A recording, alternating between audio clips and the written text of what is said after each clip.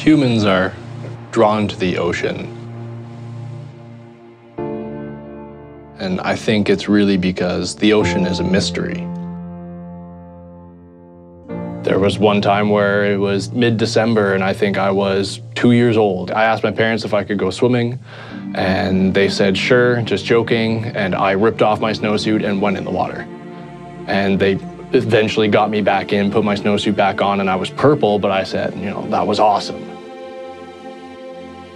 This love of water led me to Nova Scotia, where I pursued a degree in marine biology for 5 years, where I then came across the NSCC Oceans Technology program.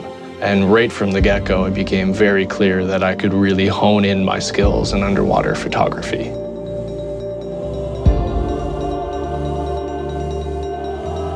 I got my first GoPro and I built a camera frame to analyze the ocean floor for simple vegetation.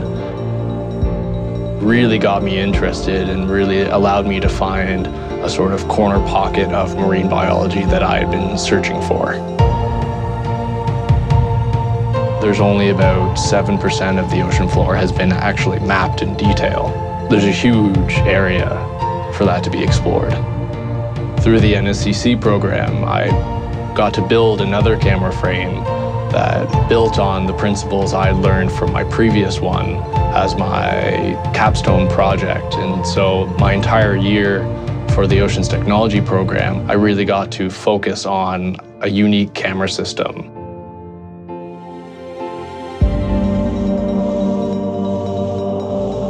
Even years later, I still feel that sense of mystery when I go in the ocean.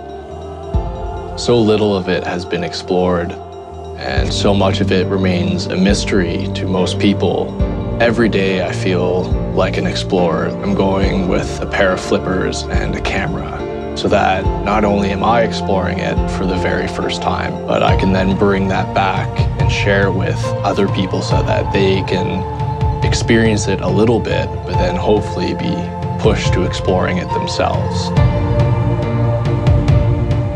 As I step forward in my career in underwater technology, I feel like every day I get to tap into that sense of joy that the 2-year-old me felt every time he went into the water. And to think that this is what I get to do for the rest of my life is astounding to me.